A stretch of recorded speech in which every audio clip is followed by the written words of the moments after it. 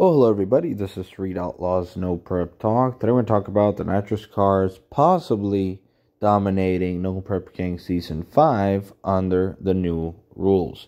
Now, before I go directly to their photo owners, please subscribe and comment, and stay tuned for a lot more videos coming, all about the Street Outlaws No Prep Kings Racers and all the other Street Outlaws shows.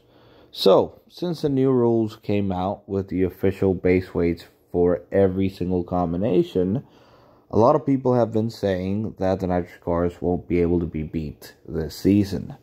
Now, they do have a point, because last season, Nitrous cars were extremely competitive, and especially at the high altitude tracks, like Tucson and Bandimere, they just mopped the floor with the other combos, because the Nitrous cars do shine at the high altitude, because they do create their own oxygen. So, Lizzy, Bird Boyz, and Cat Kelly were running extremely fast last season with their Pat Musey or Charlie Buck in Bird Boy's case, 959 cubic inch motors.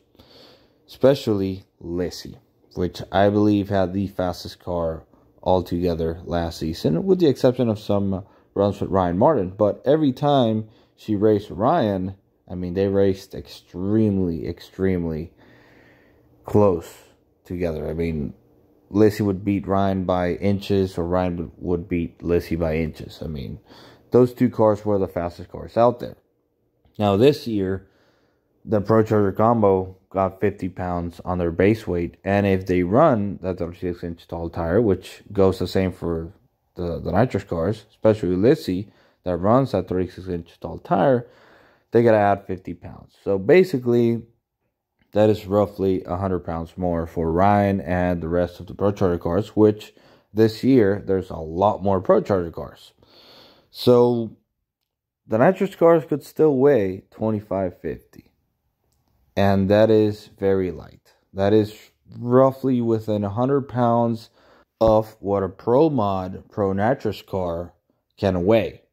Those cars weigh 2450, 2425, and they run 360s with basically the same engine combo and same transmission combo Kai, Lizzy, and the Bird Boyz and any other big Nitrous car is running on NPK. It's basically the same drivetrain. So, as of this year, the Pro Charger cars are going to be slightly slower, or at least close to being as fast as last year, and the Nitrous cars, I believe, are going to be faster. So, that is a big thing.